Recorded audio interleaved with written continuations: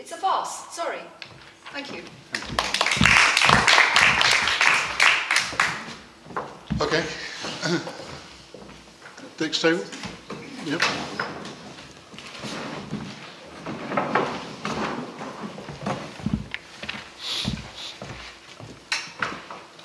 Okay, so I'm Alistair Beresford. I'm from the Benway Residents Association.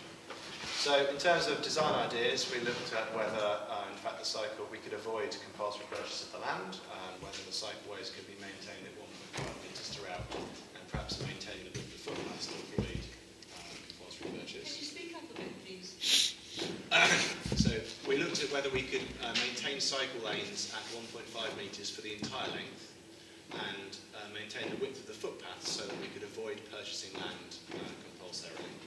We talked about whether providing an additional phase of lights at, for example, Gilbert Road to give a head start for cyclists, as we see in other places around the city, or consideration of the design idea from Matthew Danish about the Gilbert Road, Histon Road junction that was being circulated this evening also looked good. We also talked about whether a partial bus lane might provide most of the advantages whilst being both cheaper and saving land and trees.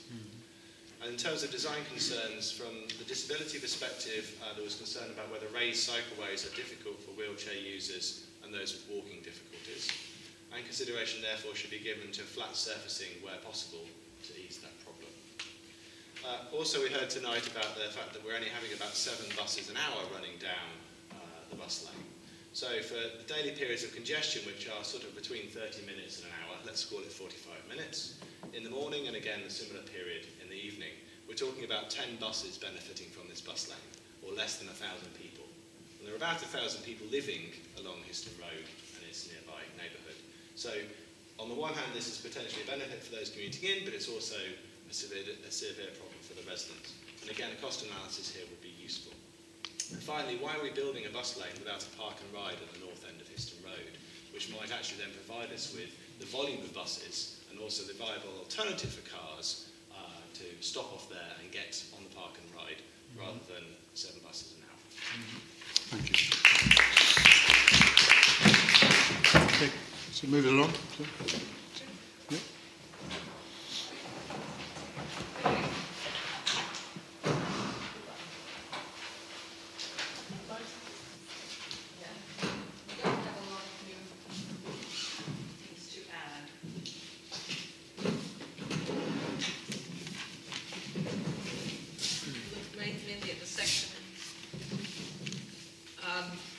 Ideas, I think, are widely repeated this evening.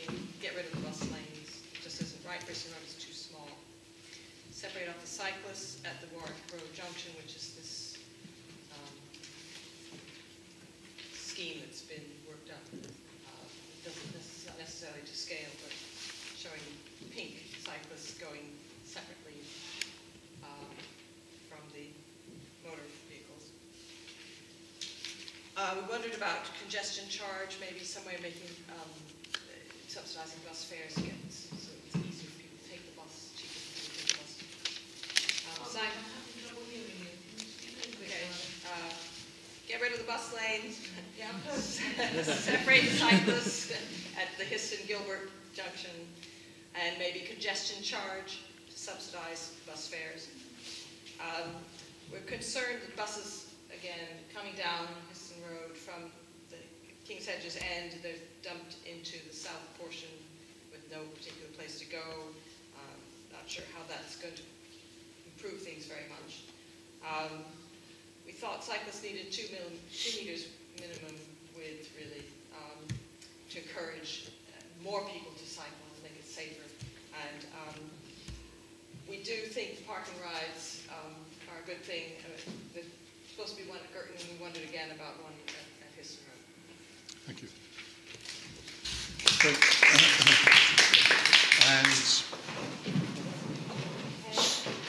We talked about a lot of things. I'm not going to go over the things that have been said by other groups because we all want to go home.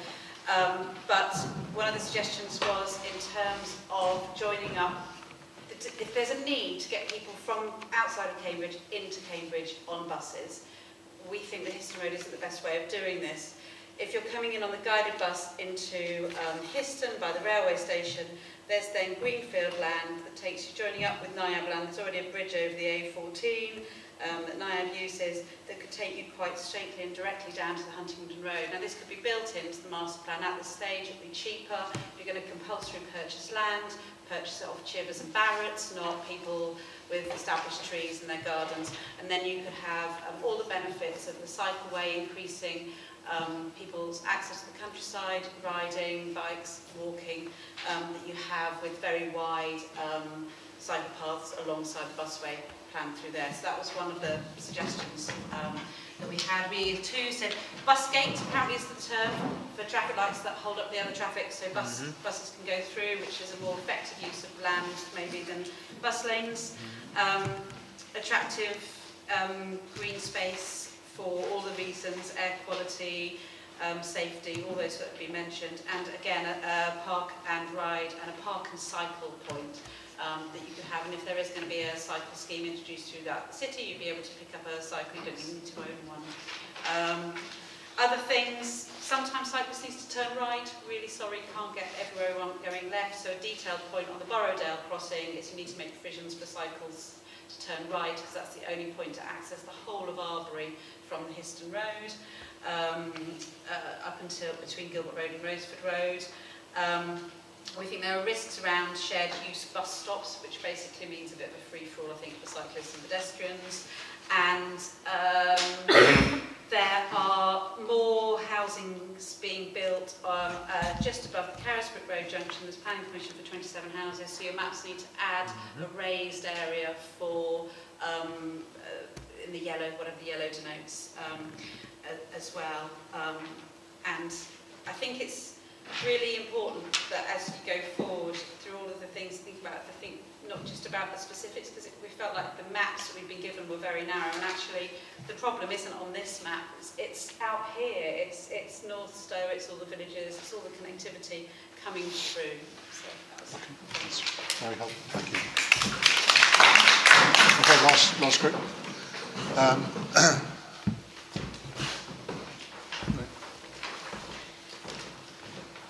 So I won't reiterate what's already been said about bus lanes, but one new feature that we discussed was the idea of having a bi-directional cycle lane on what would be the west side of Histon Road, between Brownwood Road and Carisbrook Road, because of the number of children that cycle on that side, and the fact that if they are to use a carriage road, cycle lane on the other side, they need to have crossings at all of the junctions, and that would hold up traffic more. So actually probably the right thing to do is to put a two-way cycle lane on that side, but still keep a single southbound cycle lane on the other side. We looked at how you could fit a cycle lane of a sufficient width and have it separated from the main carriageway. If we really want to encourage more cycling from underconfident young people, then actually what makes the difference is having the cycle lane separate from the carriageway, so there is no danger of collision. And once you want to, if you want to do that, there really is no space for a bus lane. And if you were to do it here, you'd have 3 metres of cycle lane. If you do separate it from the carriageway, then actually it will be slightly narrower, probably 1.8 metres. If you have 1.8 metres for the footway and for the cycle lane, and 3 metres for the two-way one, you still have a reasonable amount of space left for the trees, and especially at the where there are established trees, where it's already where the verge is already quite wide. We'd actually be able to possibly retain the trees that are there already. If they were to be replaced, then we'd have plenty of space left to relocate them. At the Gilbert Road junction, it seems very odd to remove the right filter into Gilbert Road, because certainly in the evening where you've got traffic turning right there, as it's drawn, they would hold up the traffic that wants to go out of the city, so that will actually cause a lot of congestion. So putting a right filter there seems essential, really. I think that really covers the key points that we have already discussed. Thanks, Thanks very much.